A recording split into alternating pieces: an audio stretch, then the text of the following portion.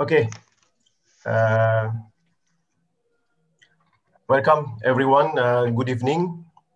Thank you for joining us for today's webinar, Iatmi Talk number 6, with the topic Machine Learning and Artificial Intelligence Platform for Oil and Gas Drilling. So this is basically, the main topic is machine learning and AI. It is regarding the interlink and machine learning and the AI platform, a product by RigNet. My name is Ren Wijaya. I'm the moderator for this event. I'm the senior drilling engineer for Pertamina Hulu Energy, subholding upstream, under drilling and well intervention group. And then before we jump to the main agenda, basically for today or tonight's Iatmi Talk series, we will have some agenda. There will be some opening remarks from Mr. Henki and then Mrs. Susanna, the introduction for the presenter, the main topic, presentation from Dr. Borella, Q&A session, and we will close this event with the photo session, and then there will be closing remarks from the moderator. Before we jump to the main agenda, we will have two opening remarks, as I mentioned. The first one will be the opening remarks from the Iatmi representation as the host, Mr. Henricus Herwin, or we can call him Mr. Henki. Good evening, Mr. Henki. Mr. Morning, Henki. Pak Rian. Mr. Henki is good evening, yes. Good evening. Mr. Henki is the head of Division Regional Section and Student Chapter of Iatmi, and he's also the Vice President in Pertamina Hulu Energy, VP of Technical Excellence and Coordination, TEC. And then the second opening remarks, there will be from Geoservices representation, Mrs. Susanna Mokalu. Mrs. Susanna, good evening, Bu. Good evening, Pa. Mrs. Susanna is the Business Development Manager at Geoservices. Okay, I think we can start with the opening remarks from the host, from Iatmi representation, Mr. Henki.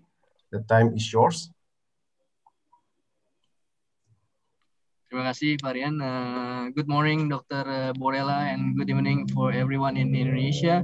So I see that we have more than 40 participants. It's a very good turnout for Friday night talk. Welcome once again to Iatmi Talk number 6.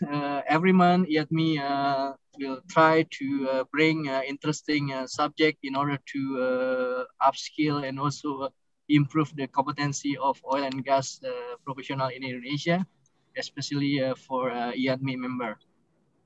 So tonight we have the honor of the presence of Dr. Augusto Borella, or we call Dr. Borella from Intelli.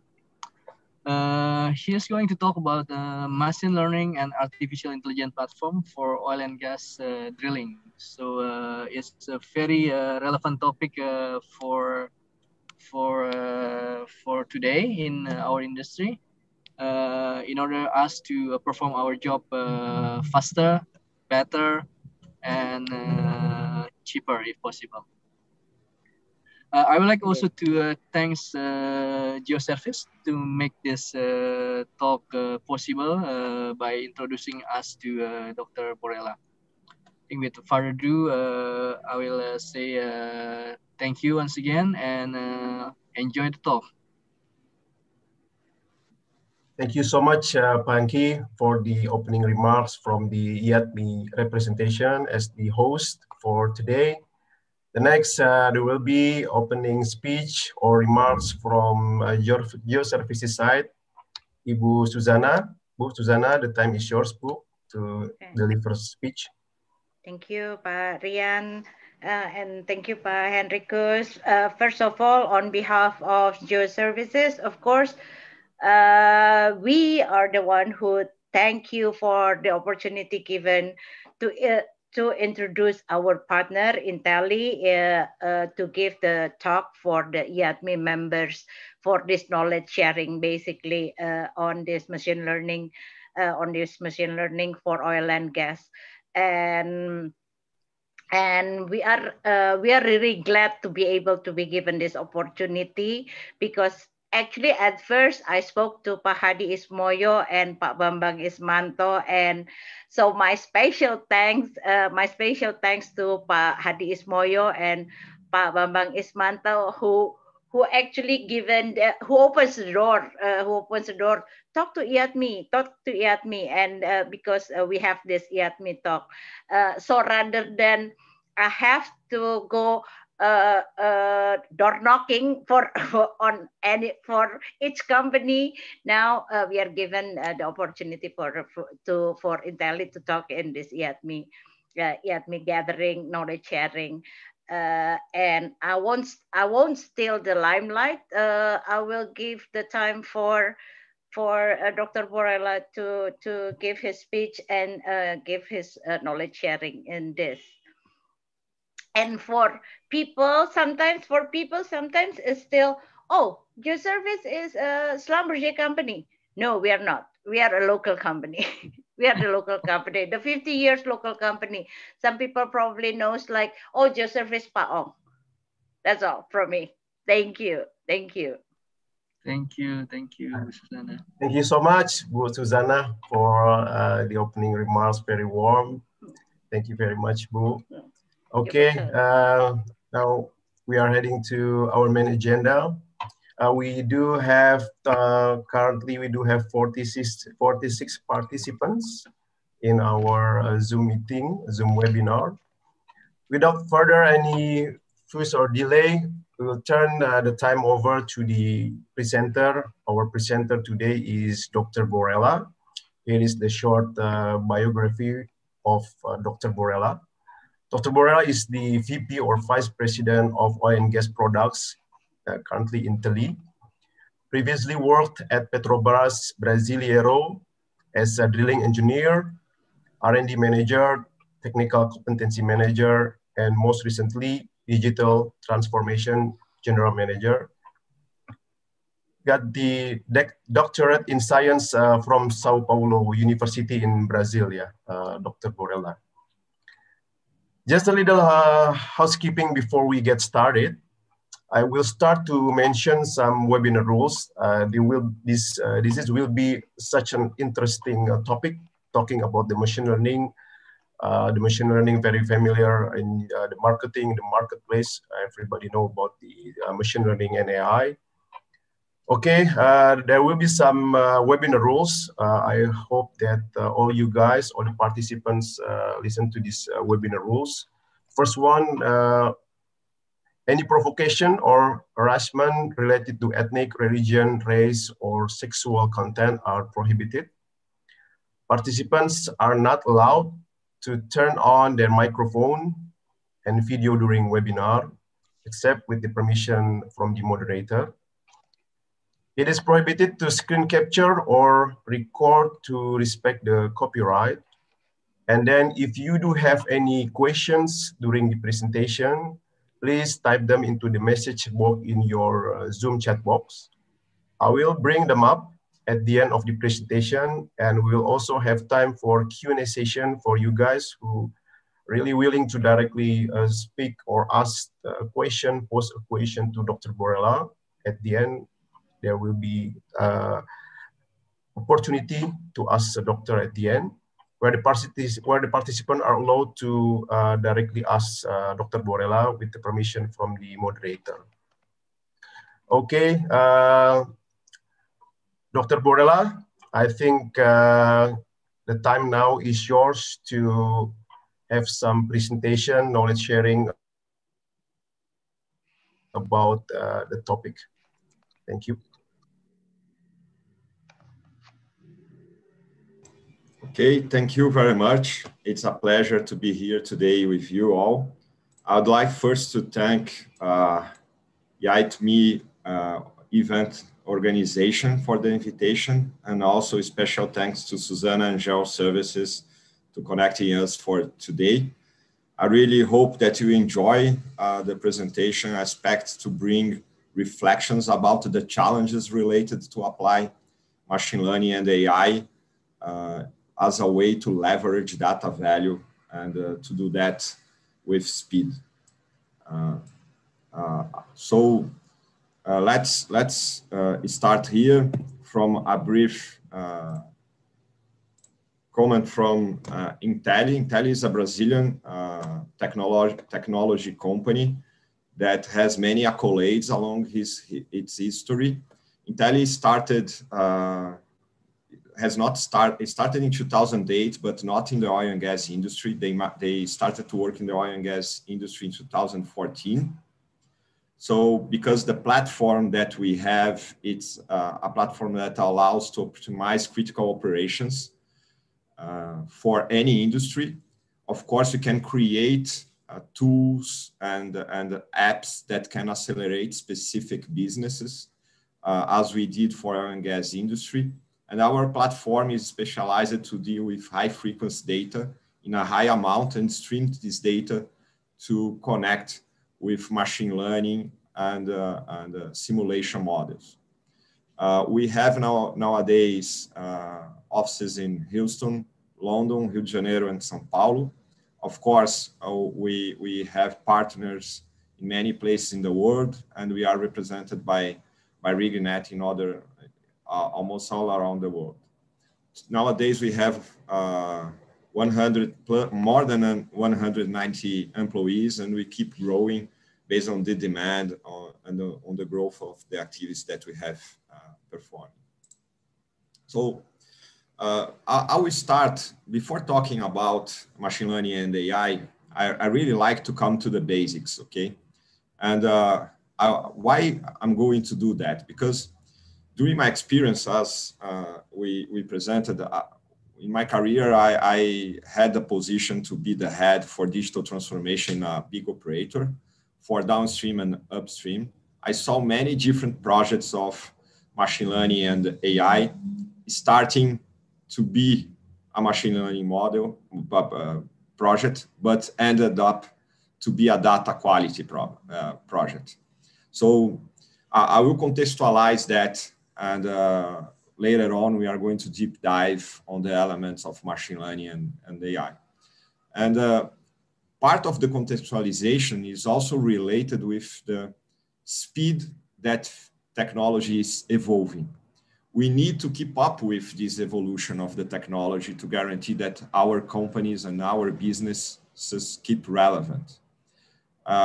We tried here to illustrate how long innovations needed to reach 50 million of users.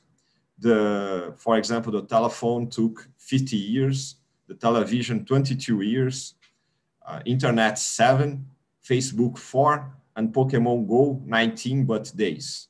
So that illustrates how technology is evolving pretty fast, and companies, to keep relevant, need to evolve fast with the technologies.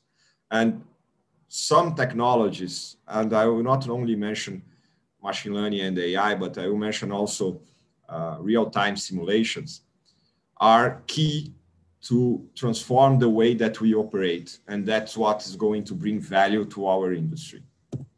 And when we talk about industries, from one perspective, with the amount of available technology, as Satya Nadella, CEO of Microsoft, has been mentioning, in 10 years, every company will be a tech company. The difference among them is just the way that they use that technology and in which problem they apply the technology. So an oil and gas operator will be a technology company that runs oil and gas activities and processes. A drilling contractor will be a technology company that run operations and activities of drilling, managing drilling rigs. And beside that, just a technical note here, we need to remember that Satya Nadella led a digital transformation at Microsoft.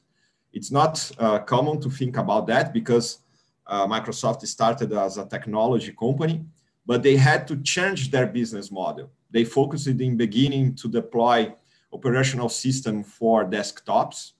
And Satya Nadella led the movement to Microsoft to become a cloud provider in Azure. And that was a big change for them. They highly changed their way of operating their business.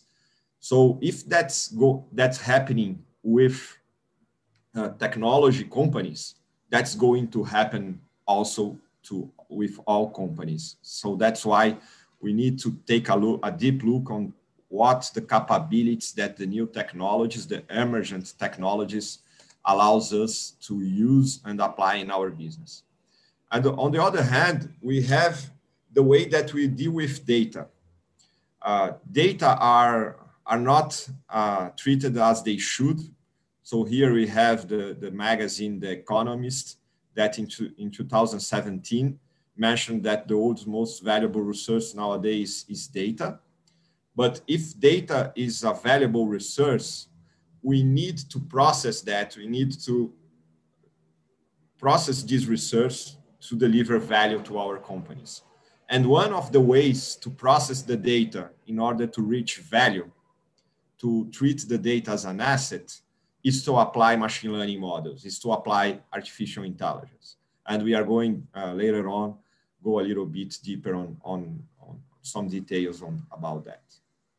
So we need speed, and we need respect the data, treat the data as an asset, and gather the value that really the data can deliver to us. And it's very common, and feel comfortable if you think about your daily basis and you say, I'm not extracting the whole value of my data, because it's being very common nowadays. All companies and all industries has room to improve on that. It's the first step is to really look to the data, not as a number or as a bit or as a text, but look at the data as something that can generate value. That's the first important mindset change that we need to bring to the table to start delivering value from the data. So how do we do that? So based on my experience, what should here is adapted from Gartner. Gartner is a IT consultant company that has many valuable articles. So how to make the digital transformation in order to deliver value from the data? Which are the elements that are involved on that when we try to treat data as a central element? So we have three elements: technology, processes, and people. The least difficult to deal with is the technology aspect. Why? We have many available emergent technologies that we are not gathering the maximum value of them. They are just available, and they are using them generating less value than we should. So the first thing that we need to think about technology as engineers that work in a specific industry, in our case here, oil and gas industries, are we capturing the whole valuable that the whole value that the available technology allows us to capture? Usually the answer is no. So the problem is not the technology. Technology is it's available. The challenge is, how do we apply this technology in our business? And here we have the two key elements: processes and people. So we need to change the processes in a way that we capture this value from the technology. And we need also to integrate processes in a way that one process feed the other one, and we have some fluidity in the way that we operate and we do things in the daily basis. But the key element is people. Applying new technologies is a human journey that we have facing since the very beginning of the humanity. It's the process of human beings transferring mechanical activities to machines, and humans empowering themselves with more human activities. What type of activity we call as being human? It's to apply creativity, to deal with ambiguity, to deal with uncertainty. These are activities prone to humans. Humans are not good to doing repetitive activities or to be online 24 hours a day, 7 days a week. We need to rest. So machines can do that. So every mechanical task we should transfer to machines to guarantee that they do that with repeatability, and they are all the time online. But we need to be working critically when paradoxes are in place, when ambiguity is in place, when uncertainty is in place. We have a lot of value to bring there. So here is the, and one thing that I forgot to mention is, at the end of the day, processes also depend on people, because it's people who write the processes. So people are key to lead and to make this transformation happen, but we need to move from fear to inspiration. And usually people is inspired to change the way that they do things when we are able to show them the new thing that they are going to do. So we are going to transform the way that we do things. And we need to understand that, we need to communicate that to the professionals in a way that can eliminate fear and show that the new job that they are going to do is more prone to people, for people doing, and they are going to be more fulfilled with this new job that is related with dealing with uncertainty and ambiguity, for example. So based on that, we need to unlearn things and relearn the new things, because the technologies bring new scenarios, bring the need of new skills and new knowledge. So now we need to reconfigure the way that we see the world every time we have a new technology. And we need to rethink everything, processes, methodologies, how we deliver value, how do we communicate value. It's very challenging for those that are working with AI and machine learning to communicate to executives the value that they are going to deliver. Because executives are very anxious to have short-term results. And sometimes when we talk about machine learning, we don't have enough data annotated or collected to train a model. So we need some room to train the model that can take time. And sometimes, and it's very difficult to communicate that to executives. That's one important challenge here, is how to communicate value when we are talking about machine learning and AI projects. And I would like to mention Alvin Toffler, that's an American writer and futurist, that said that the illiterate in the 21st century not be those who cannot read and write, but those who cannot learn, unlearn, and relearn. And I can guarantee to you, I unlearned things and I learned new things that allowed me to move from an operator to a technology company. Really reconfigured my consciousness to be able to work in this new company. And that I think that was very important and was a key element for my career, because the knowledge that I learned in the university is not useful anymore. I had to unlearn what I learned, learn new things, and apply those new things in the daily basis to acquire new skills and new knowledge. But not only skills and knowledge are going to allow us to capture the value from the data. Another key dimension is to embrace new attitudes. We may have the skill, we may have the knowledge, but we need to have new attitudes. So here it's a joke with the film Two Popes. We have pictures from the Two Popes announcements, Benedict XVI in 2005, Francis I in 2013. In the left, we see no one with smartphones taking pictures. In the right, we see almost everybody taking pictures with their smartphones or filming to remember in the future their experience, or to share the moment with people that is not in the Pope place. And here a technical element. We need to remember that the smartphone, as we know today, even though we take as granted that we always had smartphones, was launched for the first time in 2007 by Apple with iPhone 1. So, but having the iPhone or the smartphone in our pockets will not guarantee that we are going to share the moment with the beloved ones that are far away. We need to have the attitude to take the smartphone, to pick up the smartphone from our pocket, take the picture and share the moment. So not only the technology needs to be available, but the human beings need to have the attitude to use the technology.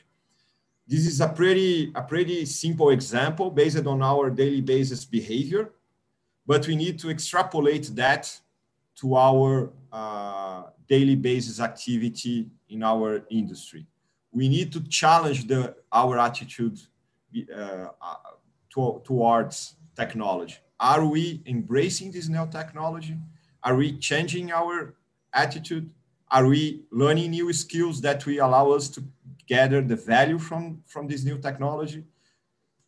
If we answer yes, you are in the right direction. If you answer no or maybe, we need to focus on that and improve the energy that we are putting on that, because it's very critical. And for sure, what we learned today, maybe in 2 or 3 years, even less, we are going to need to unlearn and relearn something else to keep up with the new technologies that are going to be released in the future. So, and data also is the way. So now we are going to connect the human dimension with the data dimension.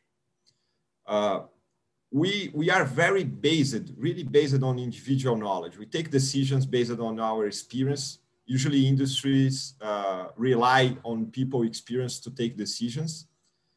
And the way that corporations get experience is by collecting data.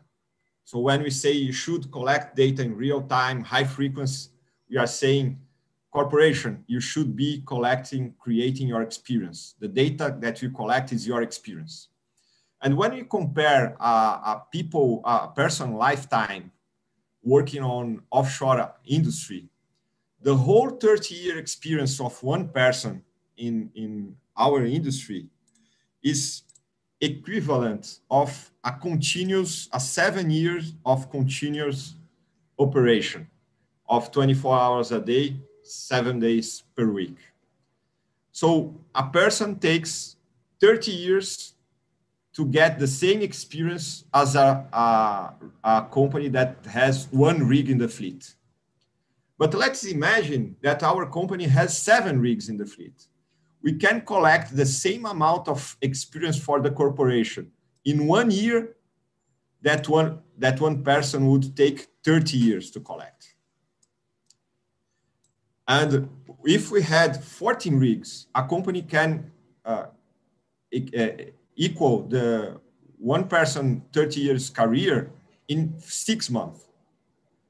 If we had 28 rigs, we could equal one person career in 3 months. That's huge. And we need to change this mindset. We need to accept that we are not that special when we talk about gathering experience and knowledge. The machine and the data collection, it's much stronger than us. And we need to find ways how to leverage the value of this data and create a corporate experience and corporate knowledge to make better decisions as individuals, to share this corporate knowledge with the individuals. That's very key change. We don't have right answers. Companies are in different levels of maturity. You are going to listen to me to tell that many times during this presentation. Companies are in different levels of maturity. We should go in this direction. This is a vision, but we have a long journey for doing that. And how do we do that? At the end of the day, one important question is, Borella, how can we, once it's important to create a corporate knowledge, how can we do that? In terms of data management, I would suggest 4 important perspectives. One is the data birth. Usually you don't think about that, but how the data that we are going to use to take decision is born. In the past, almost many data was born by people typing in the keyboard. But when a person types the data, we give room for mistyping, errors of typing. Maybe it's not updated. because people may fail to be online 24 hours a day. They need to go to have lunch. They need to stop to go to the restroom. So people may have a lack of data when we rely on people typing data. And that's what the IoT concept brought to the table. We can put in place sensors that allows us to observe the reality, and we can connect the real world to the digital world. So with that, we guarantee that the data borns and allows us to have the data updated. Another element that can create the birth of data is the flow, the process flow integration. When we automate workflows, when we integrate workflows, variables that are created inside a process can feed another process and generate the birth of data that is be useful in another moment in another process. So data integration also is pretty important, not only to give fluidity to the processes and to automate and reduce the cost of the processes, but also to guarantee that all possible data is born. For example, an example of data that is an outcome from a process that can feed another one is KPIs. So performance KPIs can feed a process that automates optimization decisions. So we have a process that calculates the KPI, and it can use this result of the KPI to feed another process that will define what we need to do once the performance is bad, or what we need to do once the variability of this operation is high. Okay, so those two on the top are pretty straightforward. I'm not going to dive on them, but now I'm going to deep dive on how to generate business value from business results from data, and how to classify levels of automations related to decisions and actions. So first, and here is an important moment where we connect data to result. We are lacking here the data word, so we have data here. Okay, so we start from the data, we analyze the data, and we get some information. When we interpret this information, we have a knowledge. When we model this knowledge, we have a strategic intelligence. Only when we apply systematically this strategic intelligence, we have a business result for generating value to our stakeholders. And what is important here, and we forget many times, usually we come just to the level of knowledge. Let's create a knowledge, but it's not enough to generate value. We need to go beyond that. And what differentiates companies, it's how they take business decisions.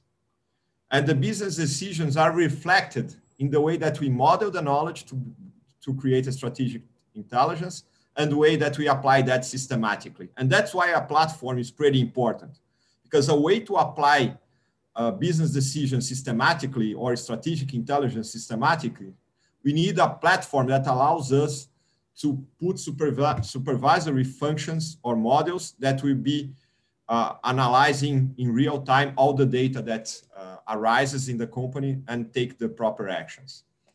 And exactly at that moment, when we manage this whole workflow properly, is when we start to create a corporate knowledge management. Because we use data, we use information to create knowledge, to create strategic intelligence, and we share that with humans. So humans can drive the machine learning models, can give feedbacks to improve the machine learning models.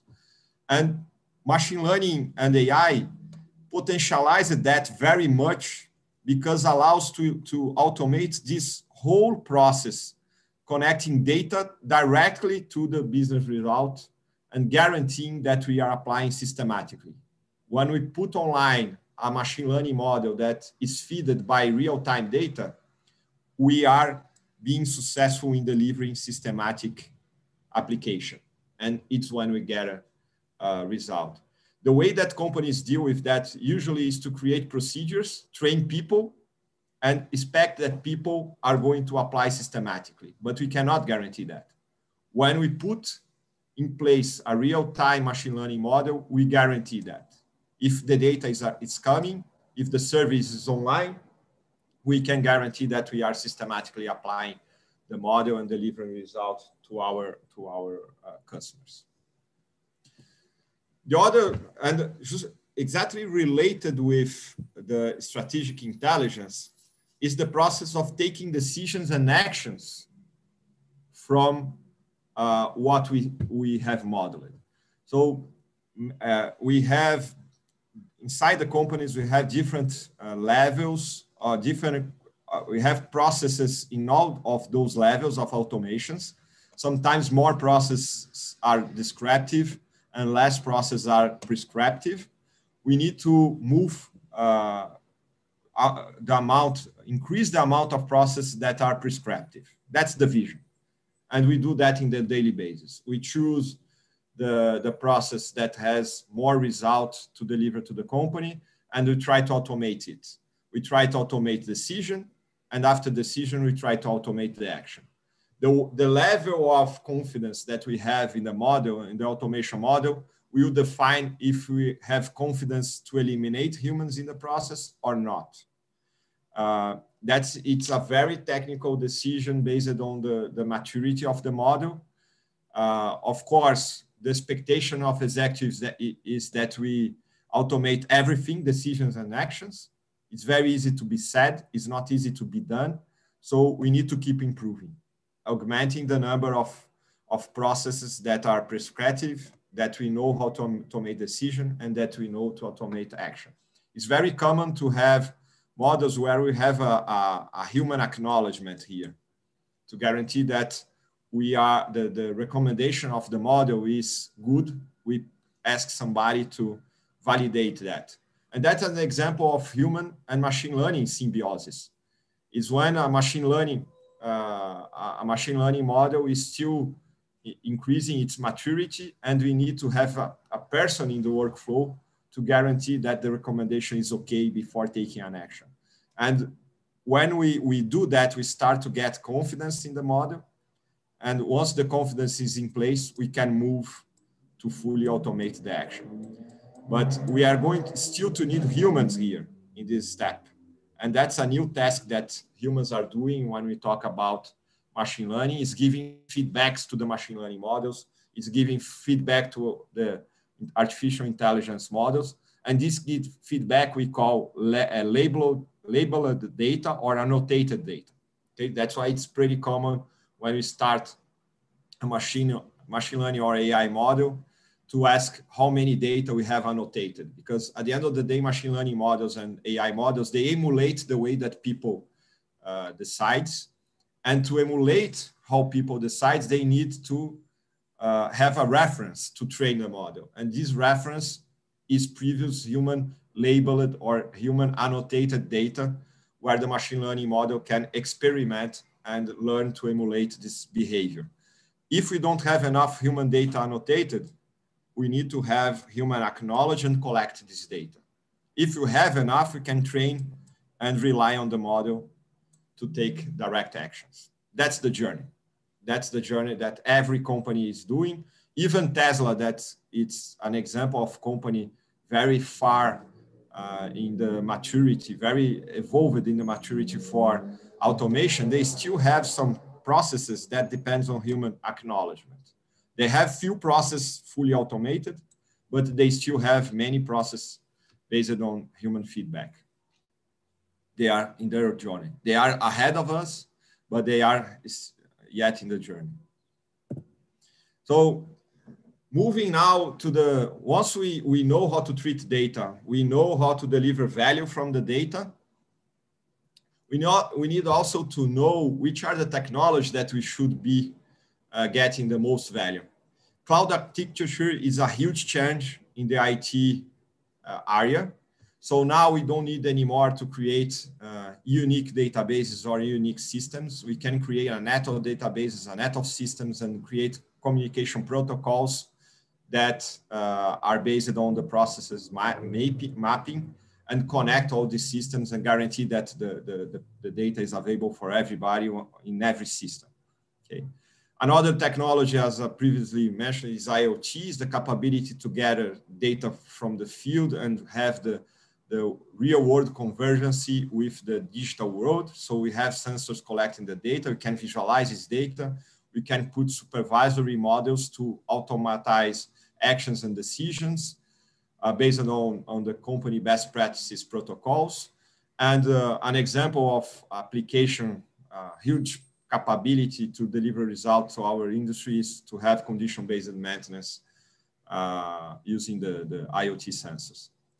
Machine learning and AI, it's still a hype where people believe that we are using that at scale. It's not true. We should aim to use these models at scale, but we need to choose the right platform that allows us that is a system that allows us to use machine learning and AI at scale.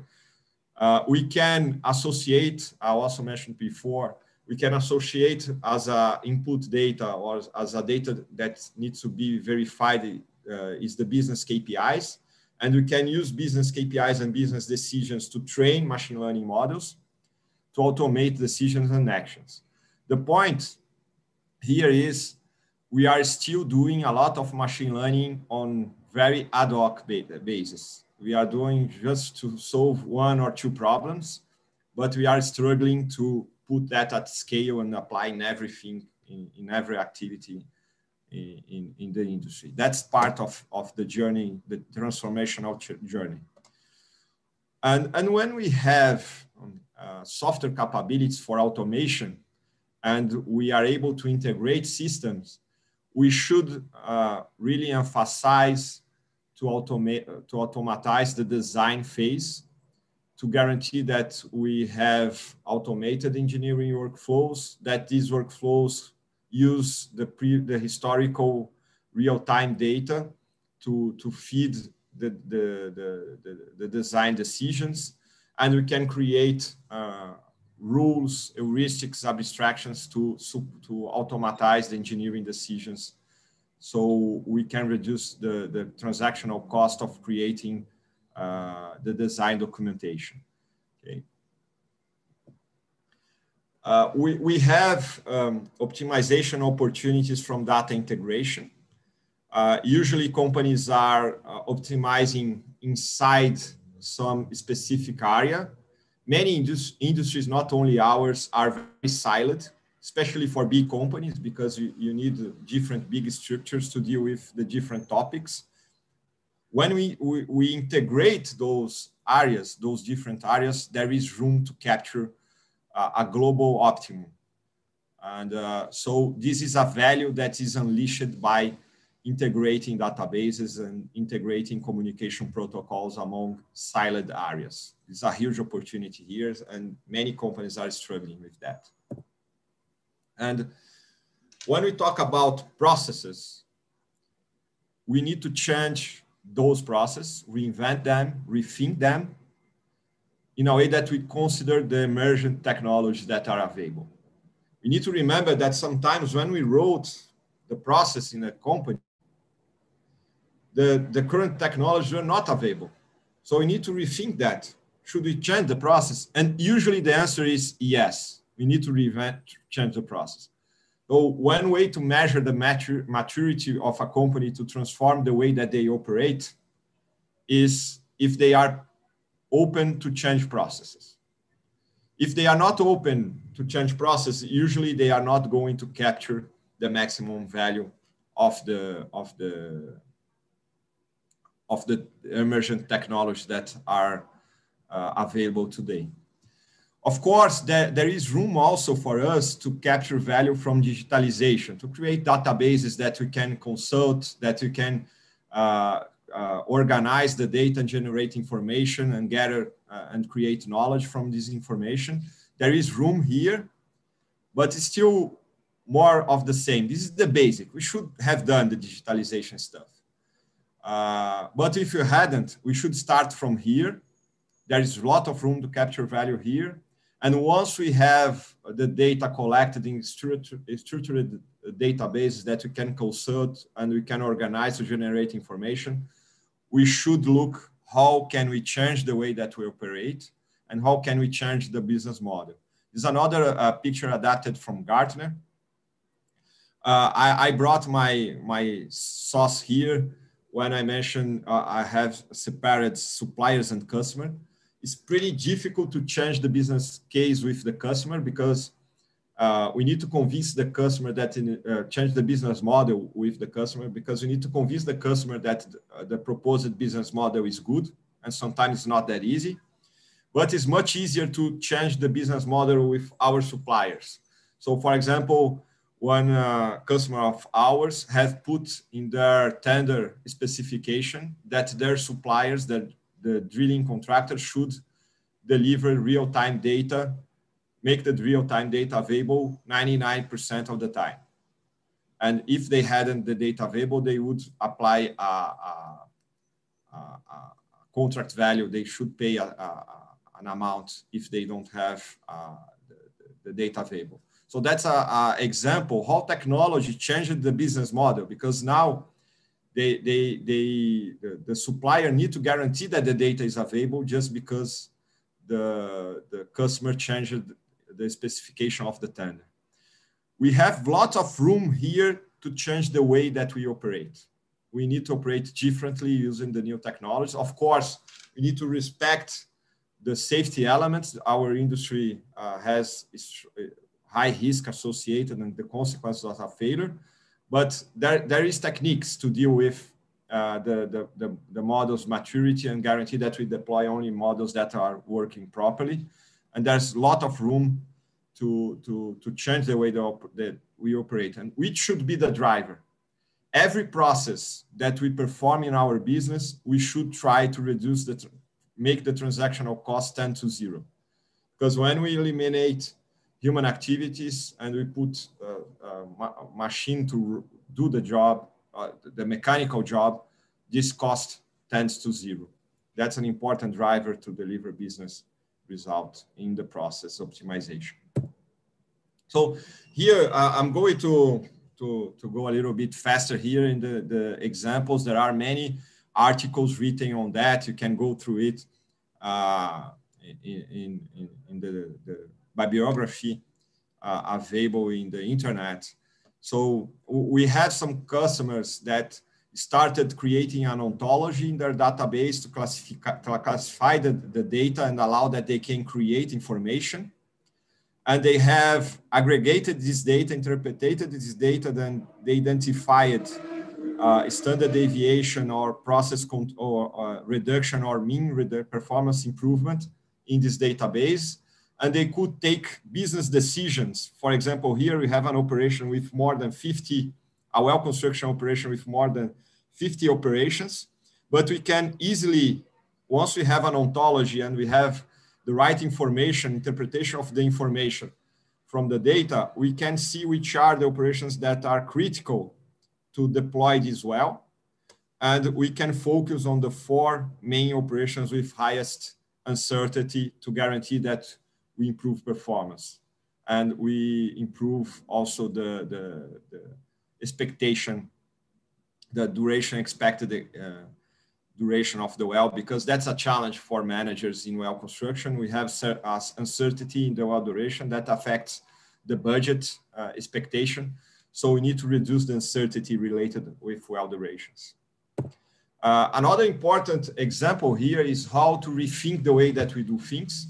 Usually we have engineers in the field defining the best CDS to be selected for offshore operations, but should evaluate if the rig is the right rig to drill a well. Because when we talk about EDS, that is the emergency disconnection sequence, the selection depends on the BOP data, depends on the rig data, depends on the operational data, which operation we are going to perform. And we should evaluate that since the very beginning, since the well program. But it's very challenging because there are many variables that need to be evaluated in hundreds of operational lines. So if we do not automate that, we cannot evaluate that, and we do not control if we do not measure.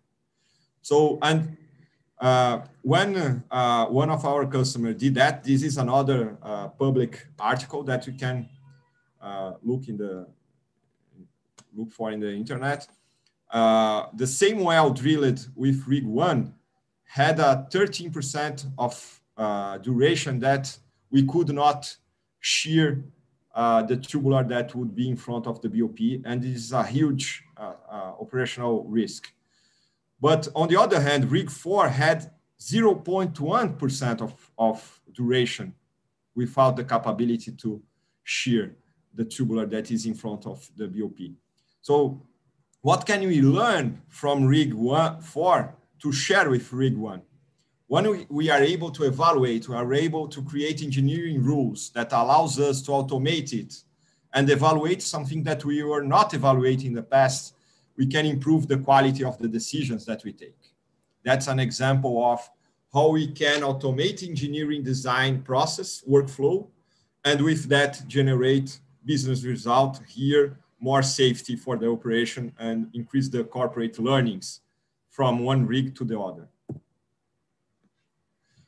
Once again, the design automation workflow is pretty important. Usually the data layer, our customers start the data federation. So the drilling engineer can access one system and see all the data that is spread around different databases. That's what we call data federation. That's an important step that technology allows us to do that today.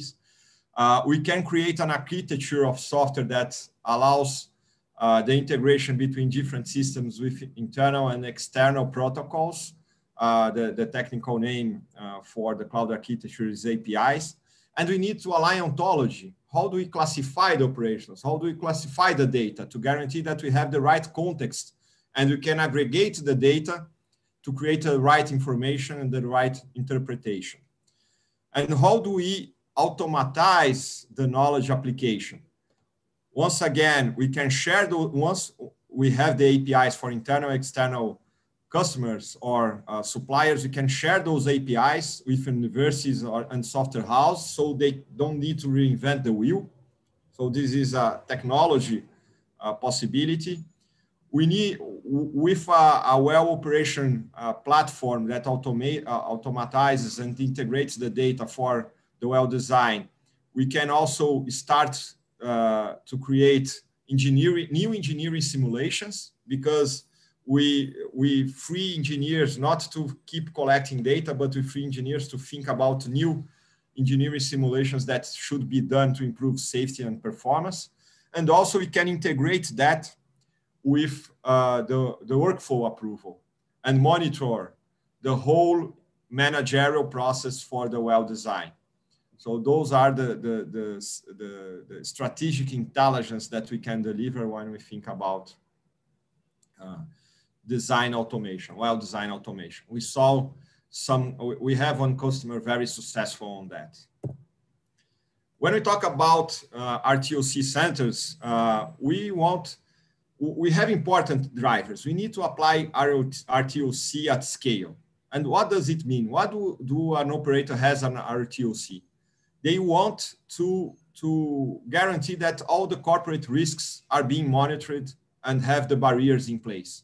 So we need to improve the operational safety awareness, moving from today where engineers are doing the tasks and are looking to many dashboards to a RTOC where the RTOC activities are based on the corporation's risk, and we have contextualized dashboards based on the engineering, on the operation that is going on.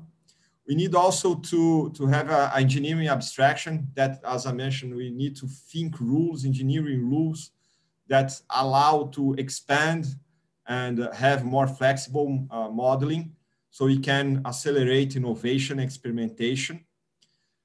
We have today workflows that are highly human dependent. We need to have more automated workflows. That's a requirement in a platform that we can use today. And also we have created the concept of augmented intelligence. It's when humans are cooperating with machines. So we can have augmented engineers. They are the machine learning models when they have some uncertainty or some ambiguity, ask for a human feedback. So humans can teach the machine learning models, and the machine learning models can give insights for humans. And also humans can share knowledge with humans. That's what we have been calling augmented intelligence, and delivering augmented engineers in the RTOCs. So how can you do that? We need a real-time platform where we deliver the sensors. The sensors are available with quality. We can create KPIs and dashboards that can be contextualized based on the operation that is going on. But for sure, we need to review the RTOC processes. We need to reinvent the RTOC processes, considering that we need to do a different engineering, that we need to do the maximum use of AI or supervisory prescriptive machine learning and AI models that automatize risks identification, for example, or automatize performance improvement. And we can even create RTOC KPIs in order to measure the value of this RTOC team. And when we do that, it's much easier to prove the value of the RTOC. Inside many different companies, usually it's very difficult to communicate the value of the RTOC because we usually do not monitor the RTOC KPIs and generated value. Once we can do that inside a platform, aggregate this value and generate reports that show how many times the RTOC team helped the field operation to save, to avoid losses or to improve performance, we are going in a easier way show the value of this RTOC team. Here, just sharing some insights. We can focus the real-time performance for risk awareness here with a bow tie, and you can connect the barriers with the real-time data and have the awareness in real time. We can see how the ship is doing with the inspection planning and correlate that with some non-compliances reports. We can integrate surface systems with subsea systems and see those sensors in an integrated way. Those are examples of how our customers are applying RTOC at scale to improve their operations. And I would like to emphasize here, this is the takeaway of this presentation that I would really like, if you need to go away with something, it is with this slide. I recently created the expression augmented engineering because with the new data volume that we have available, with the new technologies that are available and the capability to rethink processes, we can transform the way that we operate. And when we talk about engineering industries to change the way they operate, we need to change the way that we do engineering. So the first very, very big pillar on that is IoT. We need to have the convergence of the real world with the digital world. So we need to collect the data with the sensors. This data need to be available, have quality, be synchronized and integrated. So with that, we can observe the real world. We can know what's going on. It's that what IoT platform allows us. But we need to integrate the observed reality that we now can represent in the digital world with expected values. So how can we create expected values to automate decision and actions? One dimension is digital twin. When we talk about digital twin, we mean by that we should be doing in real-time simulations, can be steady state simulations, can be transient simulations to create an expected value. And when we have the expected value compared with the observed value, we can create insights and alarms to take better decisions. That's what digital twin does, and that's what digital twin allows us to improve safety, integrity, and compliance in our operations. The same thing can happen before moving to machine learning and AI. We should be asking ourselves if we have the models available to be run in real time to be able to apply digital twin. I saw many digital twin projects start as a digital twin project and end up as a data quality project or a simulation development project. Why? Because the digital twin is the end of the line. You need to come back to the basics. Do you have the observed value to apply a comparison with the digital twin? Do we have the real-time model to run? Sometimes when we ask ourselves about that, the answer is no.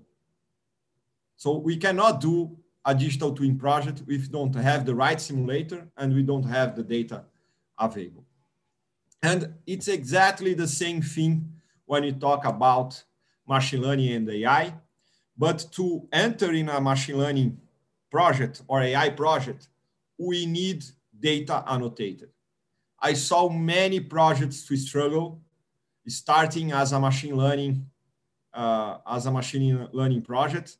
And when they start, the data science team asks for the annotated data, and they see they don't have enough annotated data to train the model. And we start as a machine learning or AI project, and we end up as a data annotation project. And sometimes not only a data annotation project, but also a data gathering project, because many times when we create a machine learning model, we discover that we don't have enough data to do the machine learning in real time. So my recommendation, and that's why I'm emphasizing the importance of the platform, we need to be able to have a foundation where we can accelerate innovation that unleashes people, data, and technology potentials. That's why the software is the foundation, the strong foundation in which we are going to construct those pillars. And when we have an annotated database and we can train the machine learning model, we need to deploy that in real time and compare the expected with the observed. And once we compare, doing classifications, doing predictions, even sometimes creating context, the right context, that's the way that we create a corporate knowledge.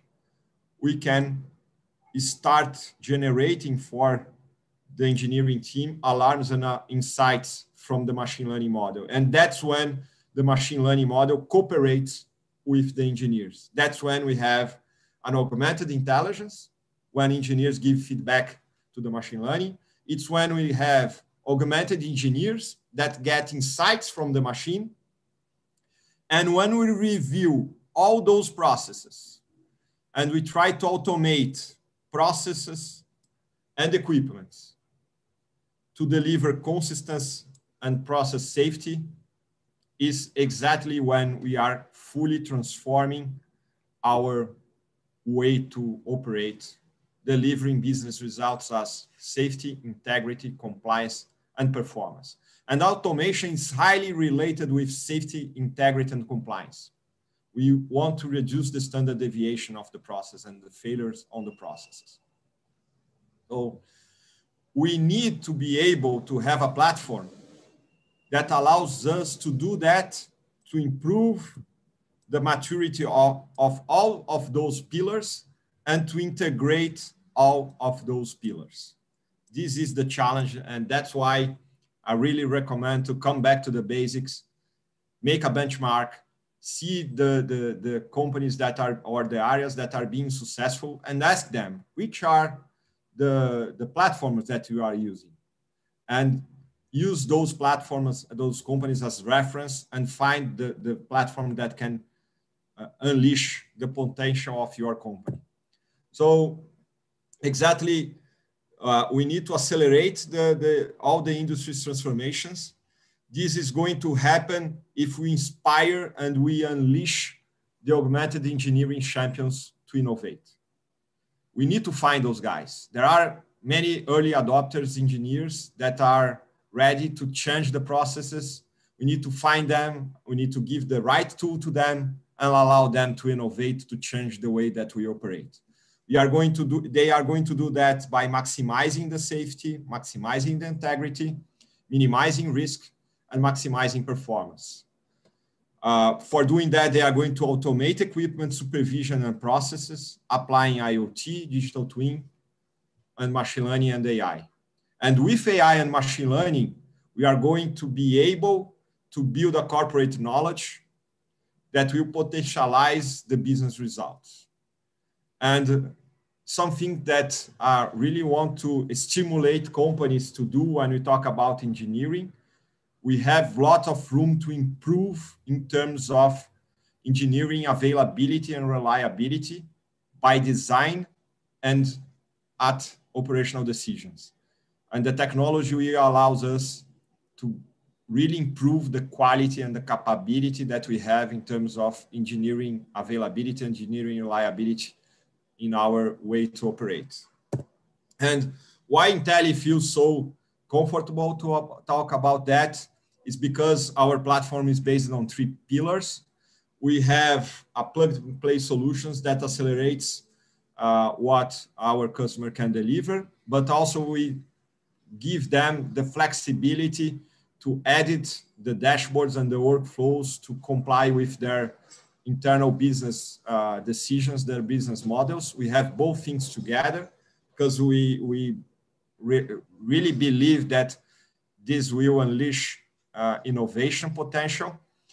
We have a platform that can deal with high frequency data and put in place ways to synchronize the clock of this data to deal with high bandwidth, manage the backlog, guarantee data quality, create virtual sensors to compare the simulated data with the observed data. We can even have auto switch and data function tools. So with that, we create the right scenario for taking decisions from data, because bad data, bad decisions. We cannot take good decisions if we have based on data, if we have bad data. And finally, this is our let's say, secret sauce. We see machine learning and artificial intelligence as a way to augment the human intelligence. And it's a way that we need to keep humans in the loop, but we need to keep humans doing the right job that were done to humans. That is innovate, deal with ambiguity, give feedbacks to the machine learning models. So here we have 2 types of augmented engineers. We have the augmented engineers that are going to cooperate with artificial intelligence models. They are going to receive micro reports, micro knowledge. They are going to feed, give annotations, fulfill micro forms. But also, this is one level. That's the level when we cooperate with the artificial intelligence. But there's another level of augmented engineers. There are those that are called champions.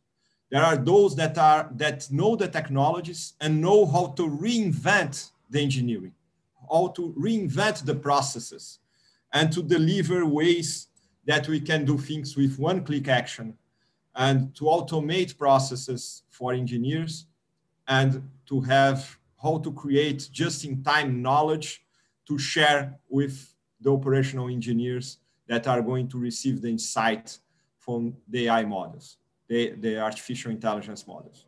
So with that, I conclude the presentation. I really hope that you enjoyed. Once again, I would like very much to thank Iatmi organization team that invited us, GeoServices that also is an important partner from us at Indonesia. Here, leave my email if anybody of you wants to go through specific cases and have a little bit more understanding of what was talked today. I'm open to answer questions. And also I'd like to emphasize that we are hiring. So we have this website for hiring developers and engineers to help us in this journey to transform data into results fast and delivering business value to our customers. Thank you very much. Thank you very much, Dr. Borella. What an excellent presentation. Knowledge sharing, very useful and very interesting for me as well. I believe the other participants feel the same with me. And then, okay, for now, we'll go ahead and take some time for questions. Just a reminder, please be sure to type your question into the question box in your Zoom chat box below. So I'm open for a few questions from the participants. We have now total 58 participants in our webinar today.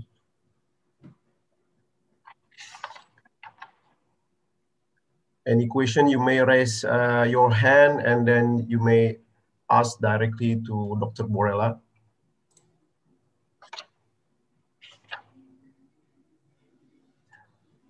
If not, maybe I can ask a question, Dr. Borella. I'm really interesting to,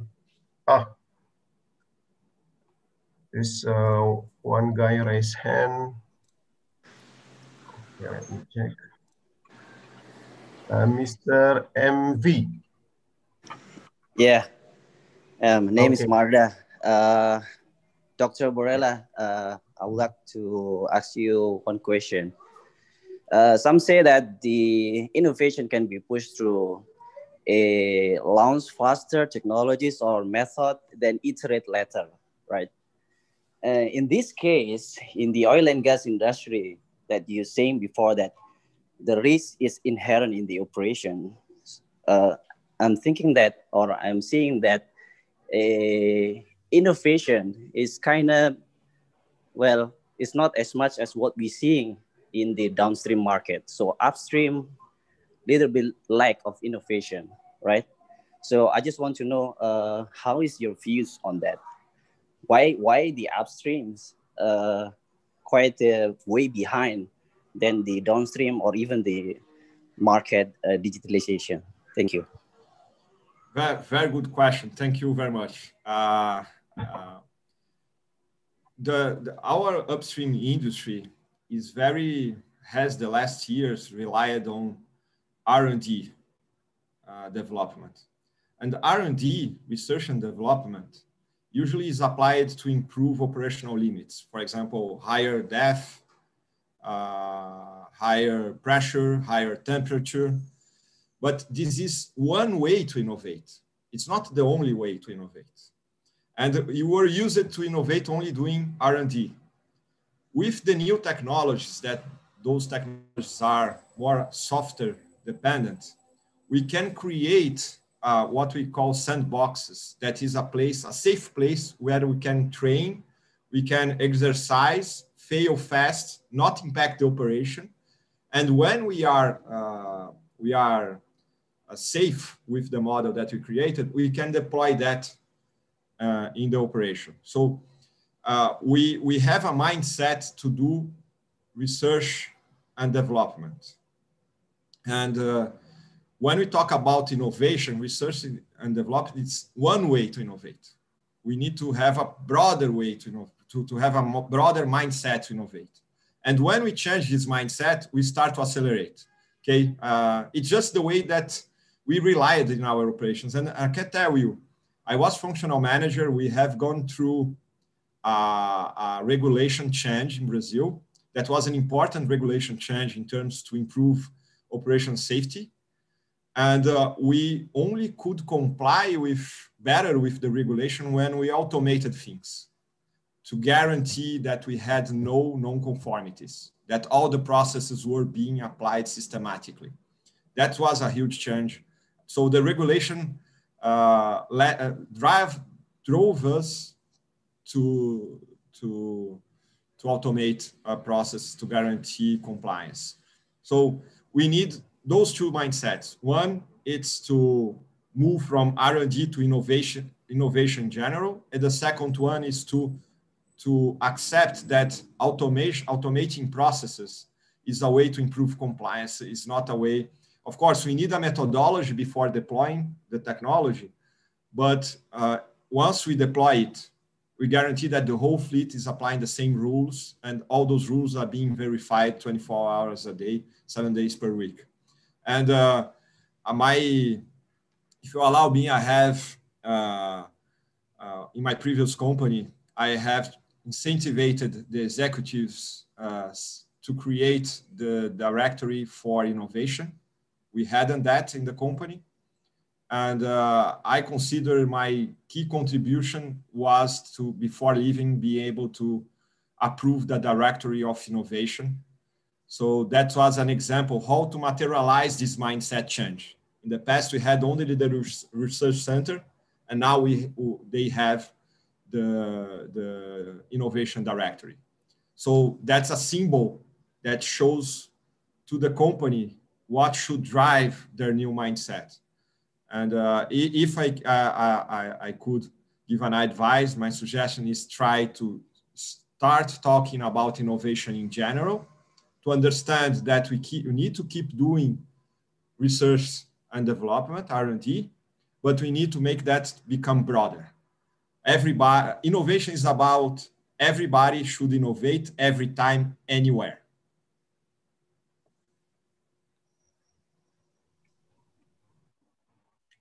Thank you, Dr. Borrella. Is there any further question from Mr. MV from what Dr. Borrella explained?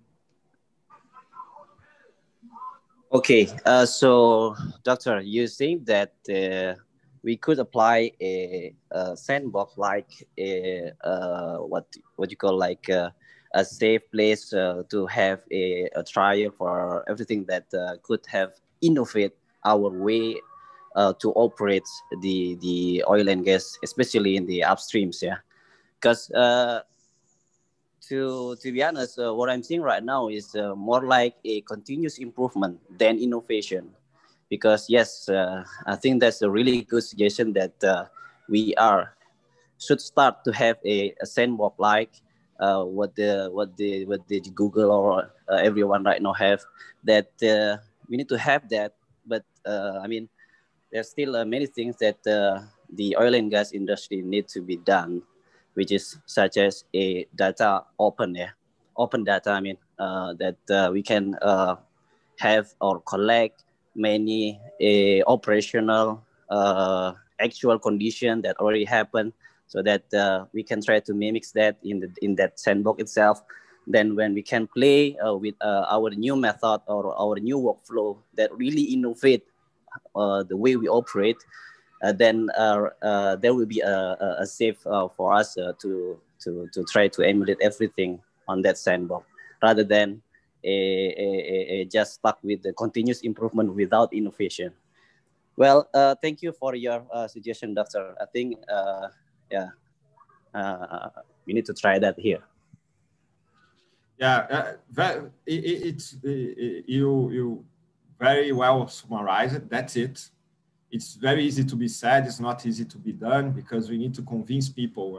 And when you talk about corporations, a good idea is only a good idea, not because you believe on that, but because you convince other people about that, because you need to align everybody in the same direction. So that's why sometimes when we talk about digital transformation, we need a top-down support. Of course, we need a bottom-up execution, but we need a top-down support. For example, you rightly mentioned that we need to understand the maturity where we are and provide what we should select a problem in the business and see the maturity. Do we have the data? Yes, we have the data. Do we have the sandbox? No. So let's create the sandbox. So do you know, do we have a team, once we create the sandbox, do we have a team that is trying to innovate? No. So let's put the team in place. And the decisions are really based on financial result. So do we have resources directed, reserved for innovating?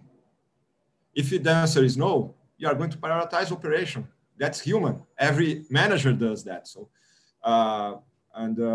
so great companies to evaluate their maturity level, usually they ask for strategic consultancies teams. They are very specialized at that. They have public information, many of them. I'll not mention one specifically, but all of them have websites where you can find tips to accelerating digital transformation. And once so they have many questions and many things that they use to evaluate the maturity. But one important thing that for me is an important driver to evaluate maturity is if the company was able to state that the company is cloud first. As you saw in my presentation, for me, one key change in the world was the cloud creation. And that's why Microsoft had to transform their business and move to the cloud, because the cloud was invented by Amazon. And Amazon was getting the Microsoft market. So Microsoft had to transform themselves. So they were pretty fast. So if a company is not able to state that is cloud first, my opinion, they are not going to be able to innovate digitally, because they are not going to have the right tools to have the right platform or the right hardware to run, to create the sandbox and run prototypes and innovate. Of course, when we talk about cloud first, if we are incumbent companies that already have in place a data center, or we have a legacy to deal with, it's hard, it's difficult. It's difficult to fully migrate to cloud. It's going to take a time, but we should be migrating. Even those that have a legacy, they should be migrating. They should be at least maximizing the use of cloud. They should be cloud first. Doesn't mean all in cloud. Of course, for new companies, small companies, or technology companies that don't have legacy, it's easy to state, I am cloud first, or I am cloud only. Intel is cloud only. Okay, but it's a technology company. We don't have legacy.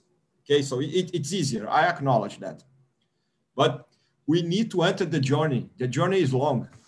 To move from a company that is not cloud first to become a company cloud first, there's a journey. And the sooner we start, the faster we are going to deliver, and the faster we are going to be able to innovate. So for sure, your suppliers that are used to do that can support you. So Intel has a tool, a platform that we can deploy in your data center, we can deploy in cloud, in your cloud, or in our cloud. So with that, we help our customers to being ready to migrate from data centers to cloud, because our tool is it's agnostic. We can have any configuration. So with that, we help them in their journey to be cloud first. Thank you for the explanation, Dr. Borella. Again, to all participants, you may raise your hands to ask for a question or type in Zoom chat box. If not, maybe I can ask a question, Dr. Borella. I saw in your takeaway presentation about the augmented engineering. Basically, there are 4 from the IoT, digital twin, ML and AI, and automation. Actually, one thing that it's less familiar for me is about the digital twin. I'm interesting to your explanation about this is a real-time simulation to create unexpected value. It is an creating alarm and insights. Can you please dig up more about the concept of this digital twin, Doctor? For Thank you very sure. much. Thank you. For sure. Thank you very much for the question. An example that I can share, for example, is when we are drilling and we can have a washout. There's a puncture in the drilling string, and this puncture can become a drill string failure, and we can lose time during the operation and sometimes even lose the well. So how could we apply a digital twin on that? We can collect the actual data, for example, which the string is in the well, which is the well path, which is the flow rate, the atom bit, and have a real-time simulator that is calculating the expected pressure for this scenario, operational scenario. And you can compare the measured pressure with the calculated pressure. And when we have a deviation on that, we can, let's say, expect, if it's a model that intends to identify a washout, so we are going to raise a flag and say, look, the difference between the expected value pressure is 10 to the observed pressure is 10. So we can create criteria. Is the pressure drop is 10 psi per minute? We should take a look on that. So we have a customer that have avoided many public information that they have avoided many washout events just using digital twin, just predicting the expected pressure in the system, comparing that with the observed pressure, and when the variation of this calculation changed, they could prevent and predict washout events before humans. Yeah. And you can do that in a very broader way. Yeah, just can compare many. Sorry, go ahead.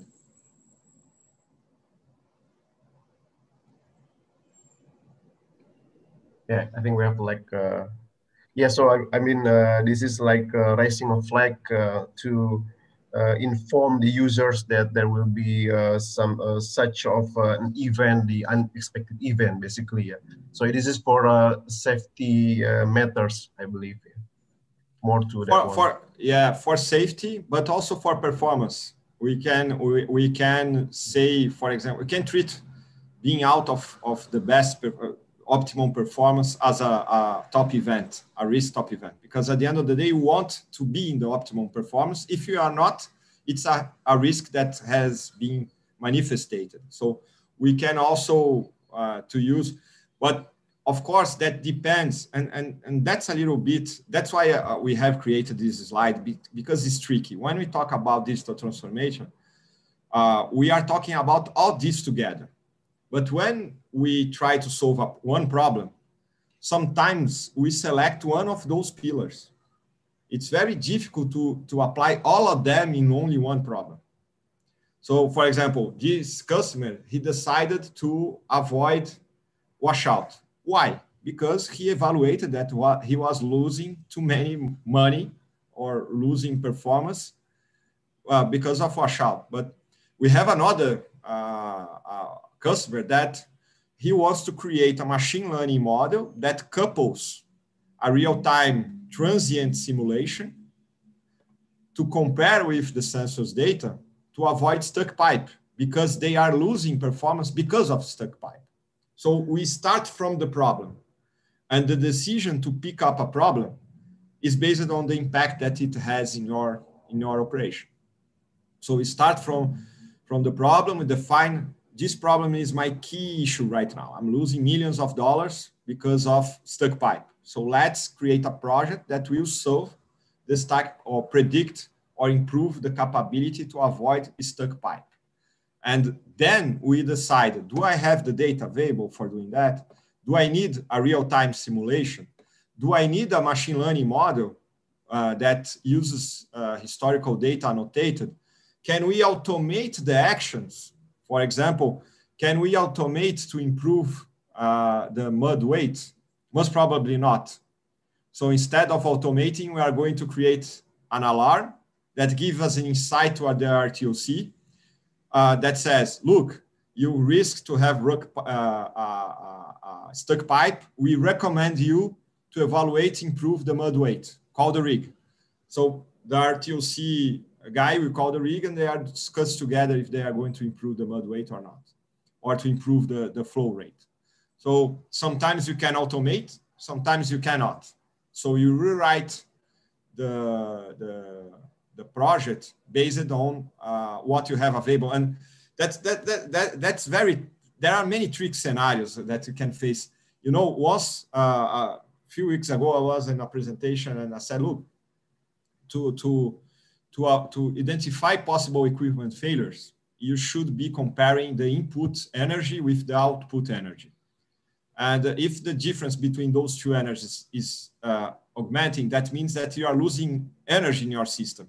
So you have some loss. Most probably you have a leakage or you have some failure in the system that you should be looking at.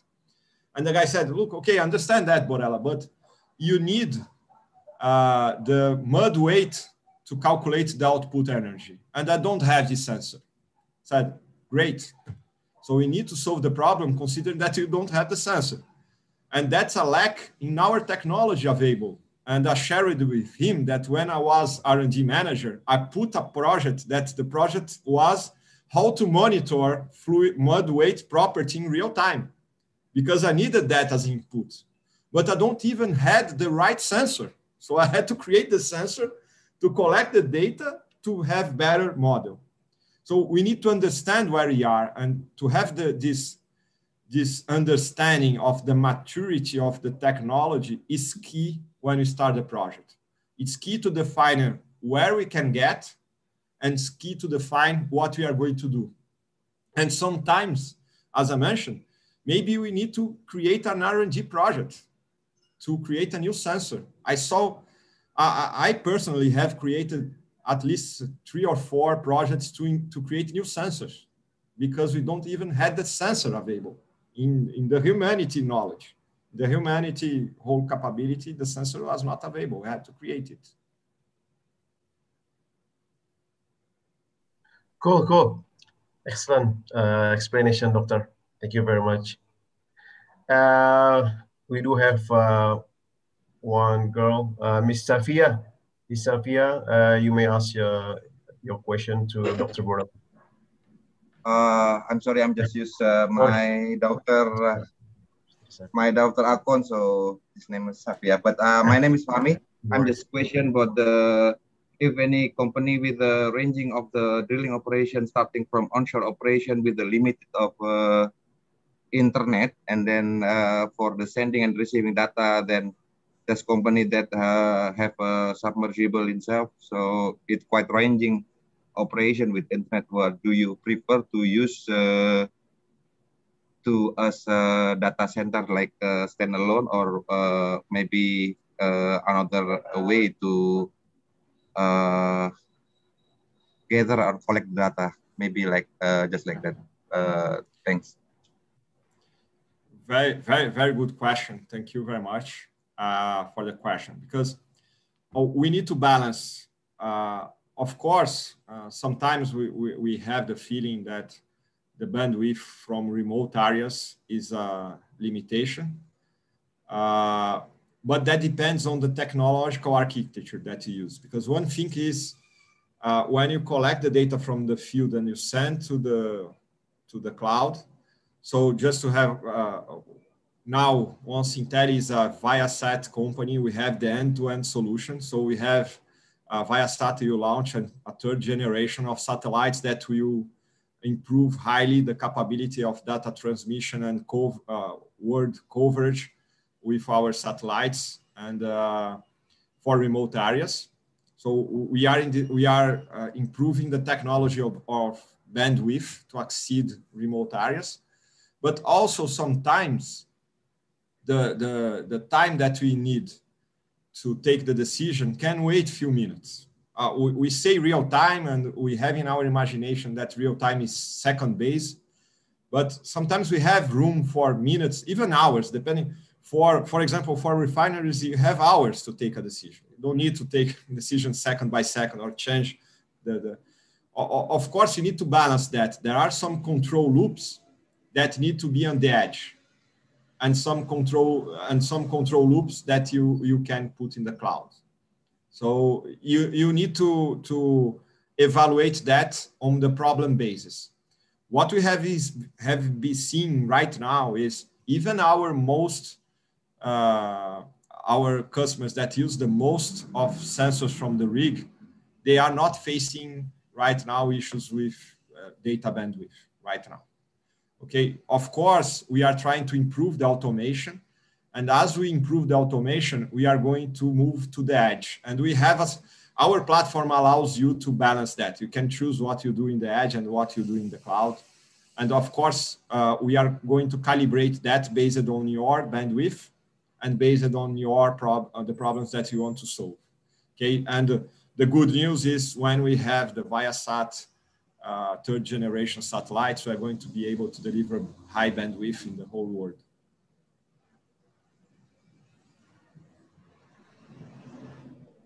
Thank you very much, Dr. Borella. Mr. Fahmi, Pak Fahmi, any other things you want to add?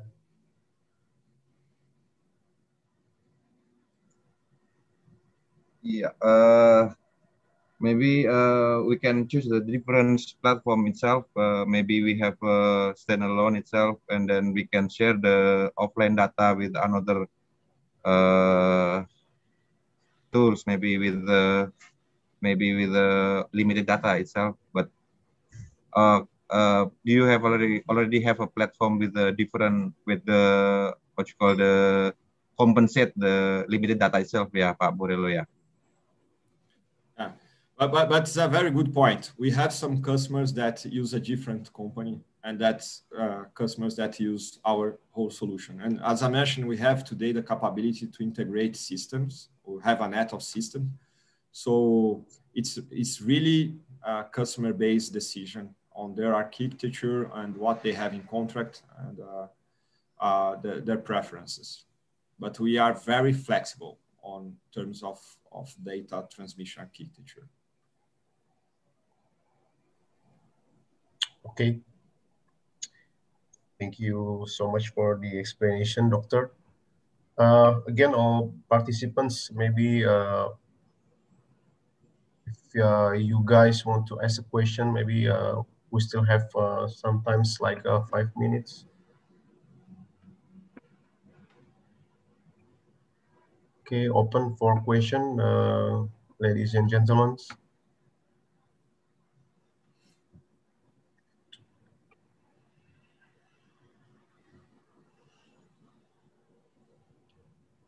Okay,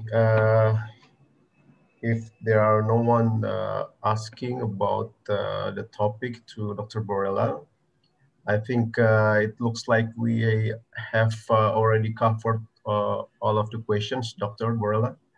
And then from you, is there anything else you wanted to cover before I wrap up?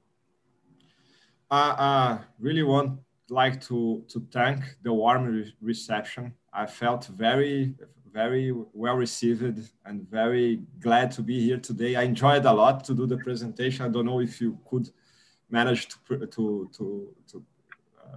see that, but I enjoyed a lot. Very good questions. I'm very motivated by this topic, and we are open to share experiences and knowledge to accelerate our industry. Thank you very much once again. And I'd like really to give a special thank to Susanna. Susanna, thank you very much for making that possible. Our pleasure. Okay. Thank you, Dr. Borella. I would like to sum up what we have discussed today. It's about the data, how important the data is. The main objective is how to generate a business value from the data. And then the data analysis really affecting the decision and action. Again, it still needs human participation, acknowledge, and also the feedback. And then for me as well, doctor, correct me if I'm wrong, I'm thinking that the machine learning and AI is not vibranium that make Wakanda people in Black Panther movies creating a superhuman power. I'm thinking that the machine learning and AI is like an aluminum in the human perspective. It is useful for the automotive industry, the households, and any other industry surrounding us. So I believe learning about the machine learning and AI, it creates a value. It makes us learn and increase our knowledge to use the data as much as possible to create a good business result and also creating value to the company. I believe I try to sum up. I believe we are all agree about that. Okay, before we close the webinar today, may you guys turn on your camera video so we can take a group photo session before we close the webinar. Mas Adnan, Mas Rizky, and Mas Osa, appreciate your help to take photos for us. Okay, ladies and gentlemen, please open your video so we can. Si dikit nih yang buka kamera nih. Buka kamera, yo. Ini kita tunggu dulu beberapa saat sebelum kita ambil ya, Pak. Ya. Siap. Semuanya boleh buka kamera. Semuanya Bu. Jadi kelihatan rame gitu. Iya.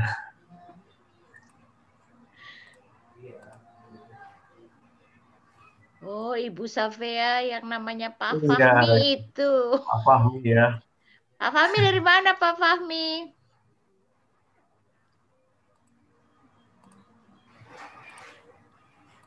Mute Pak. Saya dari PHWMO. Oke. Good. Oke, mungkin bisa kita ambil sekarang, Pak. Oke. Mohon ditahan dulu untuk posenya karena ada beberapa panel. Untuk panel yang pertama 1, 2, dan 3. Oke, selanjutnya mohon untuk ditahan untuk posenya 1, 2, 3. Oke, sekali lagi 1, 2, 3. Oke, thank you. Oke, thank you very much, Dr. Borela, Ibu Suzana. Terima kasih. Thank you, Ibu Suzana. Mas Rian, Mas Adnan, Mas Rizky, thank you ya. Thank you, Mas Suzana. Thank you, Dr. Borela. Good night, guys. Thank you, team. We appreciate you being here. Rizky. Thanks again. Pak Adnan, Pak Rizky. Mas Rian, ketemu di Jakarta ya. Kita langsung ketemu di Jakarta. Thank you very much. Alright, thank you. Thank you. Bye. Thank you, Borela. Bye. Bye. A great presentation. Terima kasih banyak Mas Rian, Mbak Suzana, Mas Ati.